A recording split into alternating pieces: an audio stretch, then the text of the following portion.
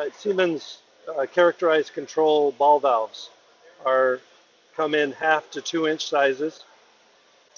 We have two-way and three-way. The three-way can be used either mixing or diverting, and they all have a characterization disc that's integrated with the seal. Most competitive products have the characterization disc as a separate piece that is typically held in the valve body with a spring clip or a C-clip. Ours is integrated into with the valve seal, the ball seal.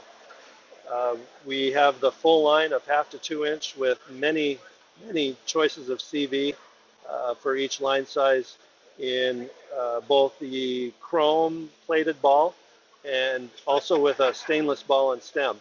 The complete line. The other competitors typically just have partial of brass.